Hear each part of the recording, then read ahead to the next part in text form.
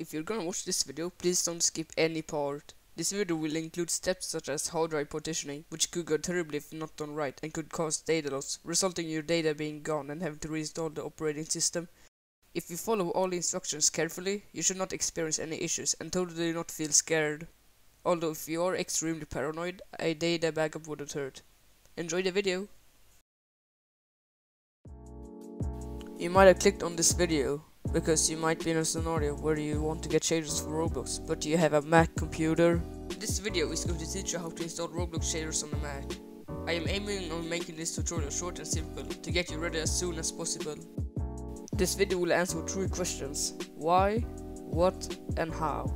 Why it doesn't already work, what you will need to do and have, and how to do it. So firstly, why doesn't it already work? This is due to the fact that Mac computers initially run Mac OS, and the program you use with shaders was made to just be used with Windows. It is like if someone came up to you and started speaking a foreign language, you wouldn't understand anything. So what are we going to do to solve this problem? Install Windows on a Mac. Now this might sound weird, but trust me, it really isn't. Mac computers are just like any other computer, except for the fact that it runs its own operating system out of the box. So what do you need to have to follow the tutorial? You will need an Intel Mac that is from 2012 and newer, 64GB of free space available on your hard drive, and a USB flash drive that is at least 16GB in size. To check if your Mac meets these requirements, click the Apple logo in the upper left corner and choose About this Mac. You will see a screen like this. This will tell you what model you have, along with the specifications. Now you want to look after the year the model was released and what processor it has. If the processor has the word Intel in it, and the model is from 2012 and newer, you are in luck, since you can follow the tutorial. You can use an older Mac if you want to, which is what I have done here, since this is the best Mac I currently own. But you will need to use an older version of Windows with it, or use a method to bypass the model check to install a newer version of Windows. Now, if the tab says you have an Apple processor or chip, you are out of luck, since these are not compatible with Windows sadly. Hopefully there will be a method in the future, but at the moment I don't know, because I don't have one of these to try it out on. To check how much storage you have, just click the storage tab in the program you just opened. If you have more than 64GB of free space available, you can follow this tutorial. If not, I suggest you delete unnecessary files you have stored on your computer. Now, also check if you have one of these Mac models. If you do, you don't need a USB flash drive to install Windows. If you don't, you will need to have a USB flash drive to put the installer on. If you don't have one of these already, they are very cheap to buy, and as long as the flash drive is over 16GB in size, it should work. The first step is to download the Windows 10 ISO file from the link in the description. This is the file that contains the whole Windows installation. Choose the latest Windows 10 edition available, and then your preferred language.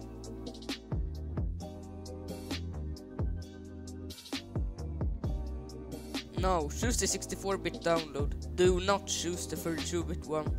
After clicking, save the file wherever you want and let it download. Now, I want you to open a program called Boot Camp Assistant, which comes pre-installed on your Mac. And also plug in your USB drive. Make sure you don't have any important data on it, as this process is going to format the drive and delete all data on it. When you are in the program, choose Create Windows 10 on Data Install Disk. Choose the file you just downloaded and click Continue to create the Windows 10 installer disk. This will take a while, so do as you please until the process is done. Now, I want you to open the program again after the thing has finished, and now I want you to select the bottom option and click Continue.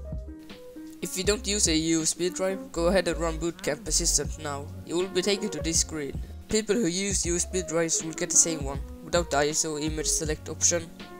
If you don't have a USB drive, click the Choose button and select the ISO file you just downloaded. And now for both methods, you're now going to split your hard drive into 2 parts by dragging the slider. You're choosing how much space you're going to give each operating system. If you're not going to download a lot of things on Windows, I suggest you make the size small so you don't have valuable space taken up on the Mac OS side. Remember, the Windows partition still has to be at least 16GB in size. When you're done, click the install button and let it reboot. You should be taken to a Windows 10 installer. Now choose your preferred settings and click next. Now type in your product key, which you probably don't have, so instead click the I don't have a product key button. Now choose your version of Windows you want to install. For the average user, you should just choose Windows 10 Home. Click the small box on the next, because who in their right mind is insane enough to read the whole terms of service?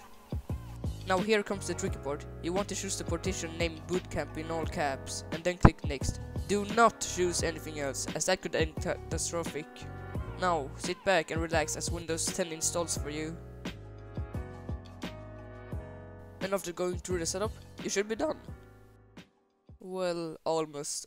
When you boot into Windows for the first time, you'll be greeted by this window. Follow all the instructions to install the bootcamp drivers. This ensures that everything works as it should, and that you get the best performance possible on your device.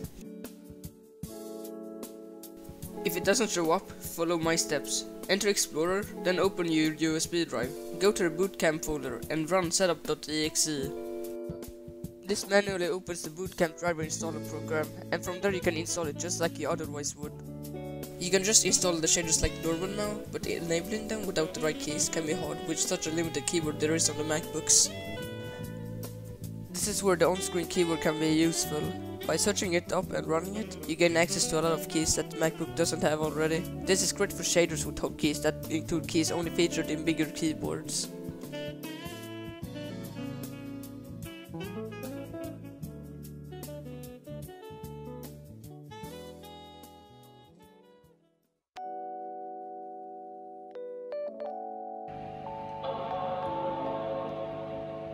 If you want your Mac to boot into macOS again, you can do so by holding Alt or Option when the startup chime plays.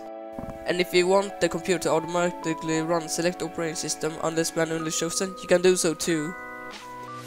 By holding Control in the boot picker, the arrow will be shaped as a circle instead of pointing upwards.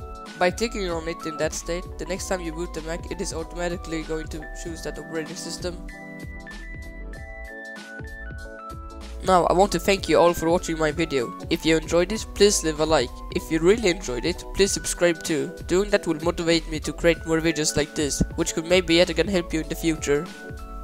Since this is a very advanced tutorial, feel free to ask questions in the comments. I will try to reply to as many as I can, and there might be other people who can answer your questions too. I really don't feel like I have anything more to say, so see ya next time.